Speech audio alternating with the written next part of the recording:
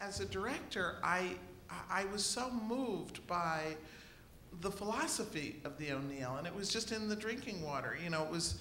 What was it about that philosophy? I think it was the idea that was imparted to every artist there about that the playwright, the word starts with the playwright. And it was fearless.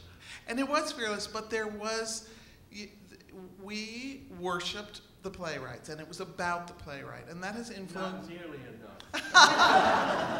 No, but that really has it influenced me as a director and as an artistic director for years to come. That was just, the given was we were there to support the work, to be honest, to be, you know, to offer encouragement, advice, whatever we could offer, but ultimately it was the playwright's decision about how he or she wanted his work to be. So that became something very important to me. And I don't know, just everything that was in the drinking water. George made it a party.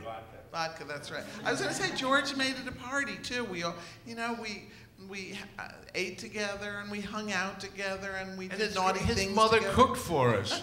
Aida, his great mother, cooked for us.